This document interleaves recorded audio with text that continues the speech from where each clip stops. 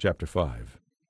I really don't need to write to you about how and when all this will happen, dear brothers and sisters, for you know quite well that the day of the Lord will come unexpectedly like a thief in the night. When people are saying, "All is well, everything is peaceful and secure," then disaster will fall upon them as suddenly as a woman's birth pains begin when her child is about to be born, and there will be no escape.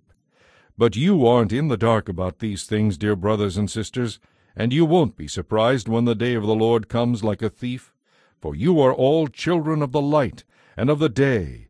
We don't belong to darkness and night.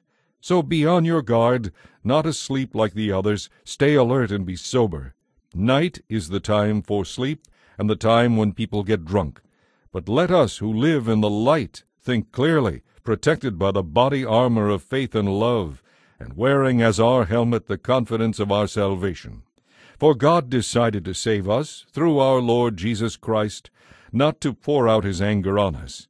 He died for us, so that we can live with him forever, whether we are dead or alive at the time of his return. So encourage each other and build each other up, just as you are already doing. Dear brothers and sisters, honor those who are your leaders in the Lord's work. They work hard among you and warn you against all that is wrong. Think highly of them and give them your wholehearted love because of their work, and remember to live peaceably with each other. Brothers and sisters, we urge you to warn those who are lazy, encourage those who are timid, take tender care of those who are weak.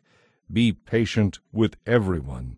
See that no one pays back evil for evil, but always try to do good to each other and to everyone else. Always be joyful.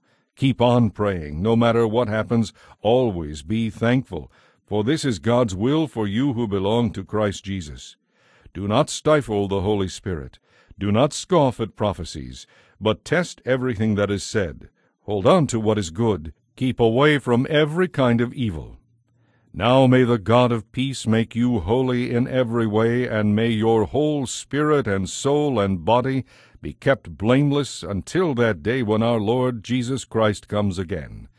God, who calls you, is faithful. He will do this. Dear brothers and sisters, pray for us. Greet all the brothers and sisters in Christian love. I command you in the name of the Lord to read this letter to all the brothers and sisters, and may the grace of our Lord Jesus Christ be with all of you.